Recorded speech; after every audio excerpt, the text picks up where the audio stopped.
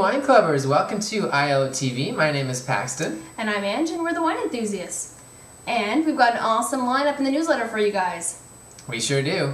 We had an awesome time at the ILO Social last week. We made a little slideshow for you to see what you missed, because it was an amazing time. These ILO Socials are just turning into something that we want to keep doing every month. So I think we'll have one lined up, not in this newsletter yet, but come September I think we'll be plugging our next ILO Social. Tons of fun. But we have a wine tour on the 25th, Ange. Yeah, it's going to be pretty awesome. We're blending, bottling, and labeling our own bottle of wine, every single person. We're gonna be winemakers. I know, Paul Bosk, watch out. Yes. I don't know how well I can make it, but I can drink it really well. Yeah, for sure. Me too. And then we're going to Inniskillen and do a naked wine tasting there, so it's all blind to train your palate. And then we're tasting Mike Ware wines and Wayne Gretzky wines. Nice. So it's going to be a good time. Yes. And so we've got a few spots left, guys, so RSVP. Definitely.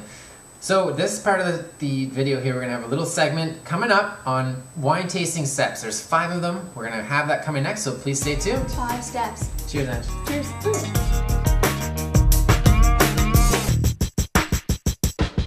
Okay, so we're going to share a little wine tip with you, and that is the 5 easy steps to tasting wine. Very easy steps to trying wine.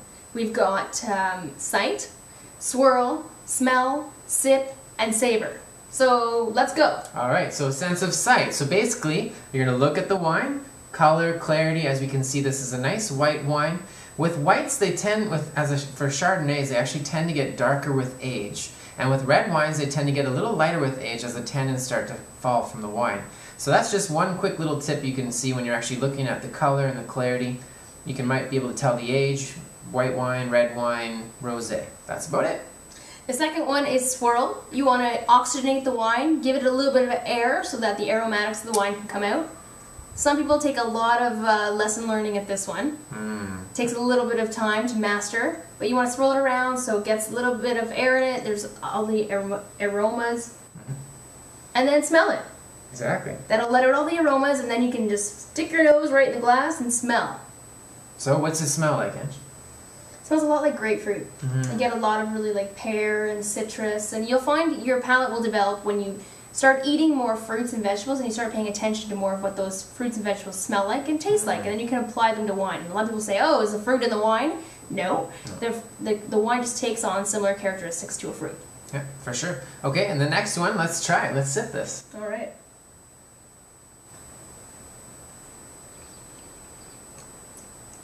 When you sip stuff, you want to just do one whole swallow down, and then secondly, you want to gurgle it a little bit like you would mouthwash around your mouth. Get it all around your palate so you get the full sensation of that wine. You want to get all your taste buds exposed to the wine, and basically then you start to judge. So you sip it, and then you start to savor it. You start to contemplate what's going on here in this wine. Do I like it? Is the first question you can ask.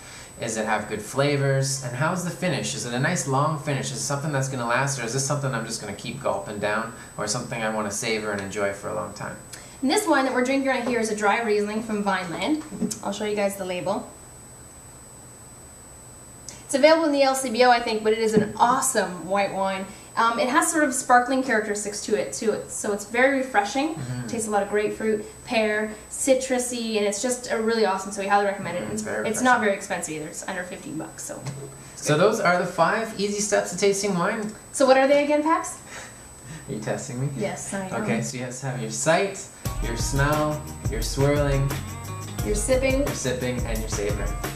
All right. Cheers. Cheers. Enjoy, guys. Hey, wine clubbers! Welcome to Sorry, ILOTV. I didn't realize we were going yet. And then finally, what that's going to lead to is you start to savor the wine. You start to contemplate, is this a good wine? Do I like this wine?